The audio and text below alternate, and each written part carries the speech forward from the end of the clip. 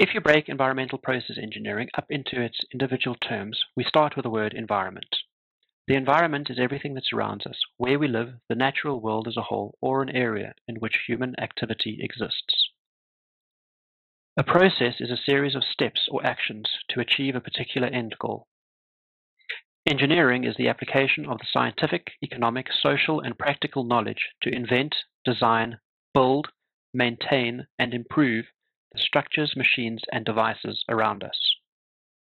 When we combine all three of these terms, we can define environmental process engineering as the integration of the sciences and engineering to develop systems that will improve our environment.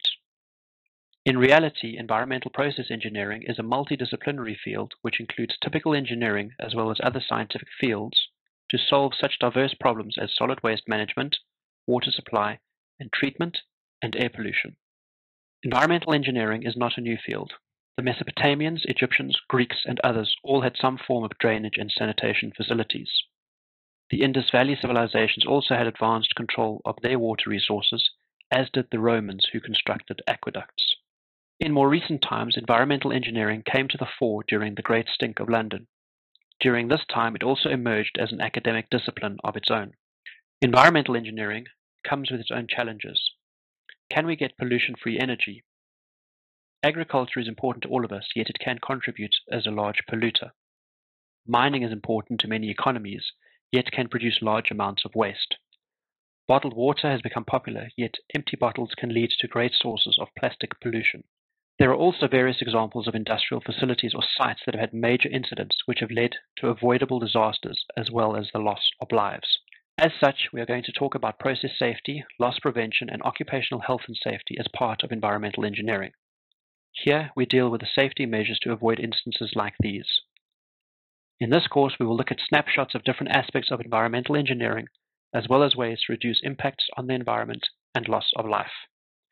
One of these aspects of environmental engineering will be alternative and renewable sources of energy. These include solar, wind, and biomass versus non-renewable sources such as coal, natural gas, or oil.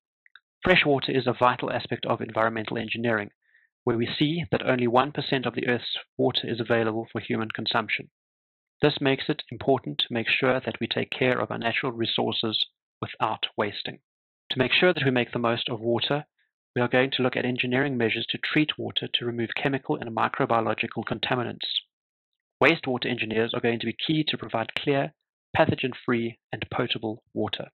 Environmental engineers are also responsible for proper solid waste management. In South Africa, we dispose of enough municipal solid waste to fill a football field 10 meters deep every day.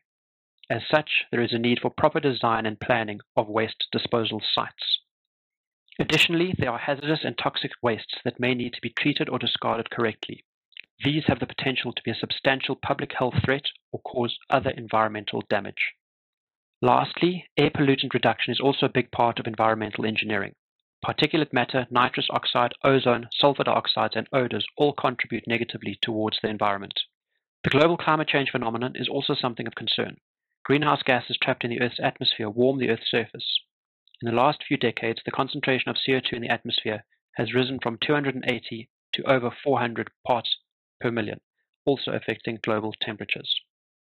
As you can see, environmental engineering covers a vast array of disciplines. To fully appreciate the work, specialization is normally required. In this course, we will only touch on some of these listed here.